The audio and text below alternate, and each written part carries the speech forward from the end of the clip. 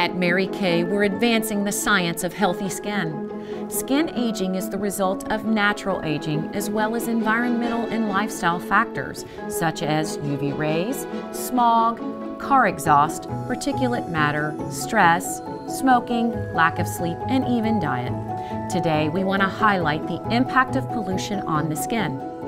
Emission from vehicles, energy generation, and industrial processes all contribute to global air pollution. There are many damaging pollutants in the air, including ozone, heavy metals, and nitrogen dioxide. At Mary Kay, we're paying close attention to particulate matter 2.5, which are microscopic particles just 1/20th the width of a human hair, comprised of harmful oxidants, soot, chemicals, and organic matter. While we're all aware of the impact that air pollution has on our respiratory system, at our labs we're focused on the negative effects it can have on healthy skin. There have been several studies done around the world showing that people who live in urban areas have increased skin challenges compared to those who live outside of polluted areas. These challenges include, but are not limited to, the increased appearance of lines and wrinkles and uneven skin tone, both of which are hallmark signs of skin aging.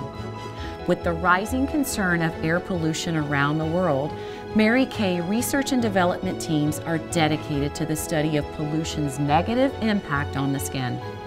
We've invited experts from around the world to an exclusive symposium sponsored by Mary Kay at the International Investigative Dermatology Conference in May of 2018, focusing on pollution and skin health.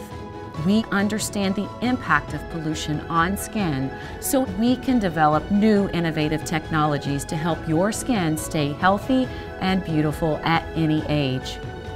At Mary Kay, we are passionate about the science that leads us to develop products promoting skin health.